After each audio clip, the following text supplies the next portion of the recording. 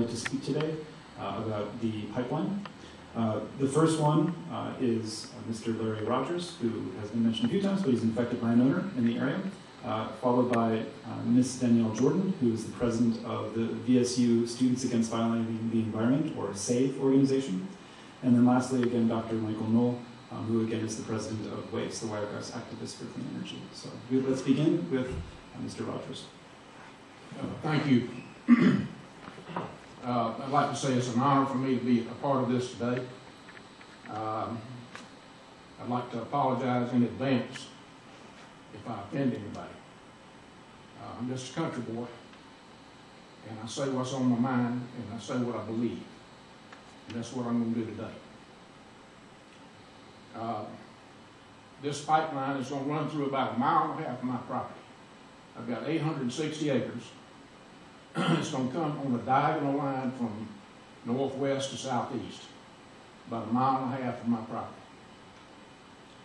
It's going to cross through agricultural land, pasture land, timberland. Probably going to get about 10 300-year-old oak trees under a pond, right by 2 sinkholes that I have on my property within 500 feet. But these people say they're for the environment. I need to tell you briefly my experience with Sabal Trail from the beginning. From the first time I met the lady from Tampa, I don't remember her name, but I've been lied to, totally, since that time. The last correspondence that I had from them, I'm going to read for you, in part. This is a letter from Matthew Calvert, Esquire, Atlanta, Georgia, attorney, December the 4th, 2013, telling me that they had the right of state eminent domain and intended to come on my property and do whatever they needed to do. I didn't know anything to do but to go to my attorney, Bill Lowndes. I have the letter that he sent him back, and I'm going to read part. In regard to the state law that he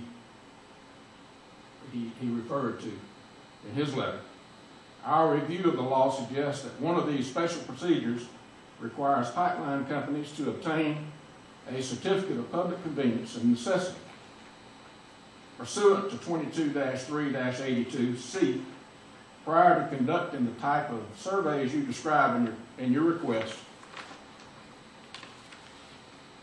Until such certificate is furnished and the notice requirements 22-3-82A are complied with, our client is unwilling to consider this request.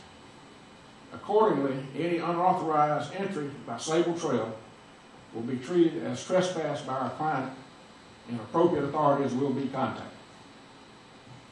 Additionally, we seriously question whether 22-3-88, which is your right of eminent domain statewide, allows for Sabal Trail to exercise eminent domain rights upon the property, or any property in the state of Georgia for that matter. The code section would appear to require Sabal Trail to actually furnish the natural gas in the state of Georgia as a condition of exercising eminent domain rights in Georgia. As Sabal Trail's proposed use does not appear to furnish any natural gas to the state of Georgia, it is not authorized to exercise eminent domain rights pursuant to 22-3-88.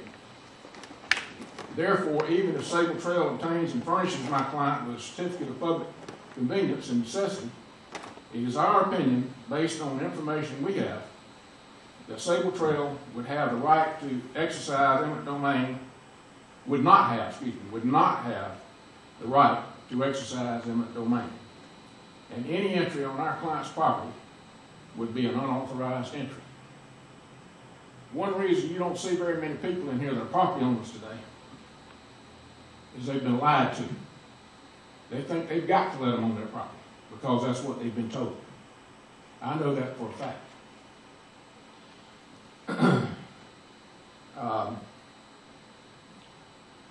We're fast becoming in this country like the country of Africa. I've got a very good friend here who came from Zimbabwe. And his family lost 75,000 acres over there. The government took it. They're going to start off taking mine, probably in this case, about 15 acres probably. What hasn't been told, besides the 100-foot right-of-way they need, they're going to need another 400 feet of construction area. So they're going to demolish my trees in that area. I don't appreciate that. I really don't. I think if some of the folks here that have made statements had it happen to their property, I don't think you'd like it either. And I'm going to tell you, I don't like it. I'm not beating around the bush about it. I don't like it. And I'm going to fight it to the end. The next thing I want to address is the value of my property. I've done a lot of research. We've got an attorney in Atlanta that's a professional in this situation in recovering people's value for these kind of projects. There's one in Jacksonville for the state of Florida. He is the #1 attorney down there. What I have learned in investigating this is I'm going to lose up to 50% of the value of my 860 acres. Now, you're talking about something I don't like, we're going to go to court. My attorney said we will see him in court, but we can't go till after it's over with. But he promised me we will collect. So, anybody that you know is a property owner, pass the word to them. We can go collectively, and somebody's got to pay. Now, I don't know that we can ever get to the real owner of these. I don't know who the owner is. I don't know if it's President Obama or some group out of Canada or somebody out of Russia. I don't know who it is. I don't think any of you know who it is. I think you'd be surprised to find out who it is. I was told I had a section of my property. I've got my property for sale, and I had 150 acres of it sold. I understand that one of the county, and I made that statement at the last meeting we had when we met with FERC. I understand that one of the commissioners said that I was just lying about that. One of our local officials, county official, said I was lying about that. Well, I'll tell you what. When I go to court, he'll find out I wasn't lying because I'm going to prove it. Because it's a fact. But the guy's not interested anymore because he doesn't want a pipeline on his property. Now, if you don't think it affects your value, you're sadly mistaken. They're proposing 3 feet of cover on this pipe. I do have a 10-inch line, like Mr. Slaughter said, going on my property, and that's why they want to come that way. They want me to have another line. I'll invite anybody that wants to go tomorrow, Monday, Tuesday, Wednesday. Come go with me. I want to show you something. My 10-inch line I've got, about 50 feet of it is exposed today. Exposed. You can't drive across it. I don't have a tractor that could drive across it. If you don't think this pipeline, if you don't think this cover is on the road, it might be 3 feet of cover somewhere, but it won't be everywhere. I've talked to, just recently, to a pilot who happens to be on this pipeline, and he flies for the current gas company that I have on my property now. And they came to him about going on his property, and they didn't know who he was. They thought he was somebody that they could lie to. And he asked him, he said, do y'all ever have any leaks? Oh no, we don't have any. We don't have any of that kind of. We do a good job. We don't ever have any leaks. And he said, let me just tell you something. He said, I fly for a gas line because they fly them, I know, every 30 days, maybe more often than that, but at least every 30 days. They know what to look for when there's a leak. And he said, I asked him what he told him. He said, I told him that if he thinks they're not going to have a leak, and there's not any leaks on these gas lines, he's crazy because he sees them once a month. I'm telling you, these people will lie to you. They've lied to me. This letter that we responded to that came on December the 4th, this is March the 29th, and Mr. Langdale asked him to respond to this letter.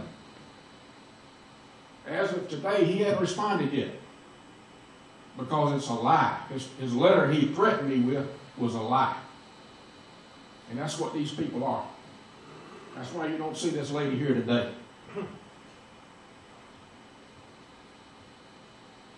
The last thing I'm going to say, and I apologize in advance. I appreciate Mr. Slaughter's comments today. That's the first time I've heard him indicate that he had compassion for property owners, and I appreciate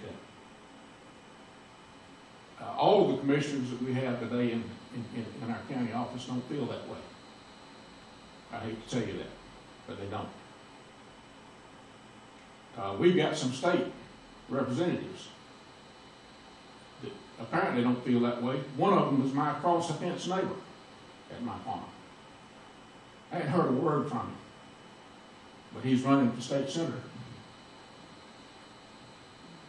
I'm here to tell you that I'll never forget it. We don't have anybody on the state level that apparently cares about the property rights, people's property. Property owners, they don't care about us.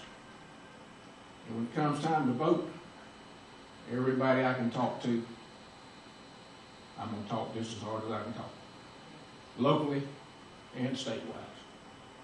I apologize for that, but that's what I believe in, and that's what I'm going to do. I appreciate this opportunity.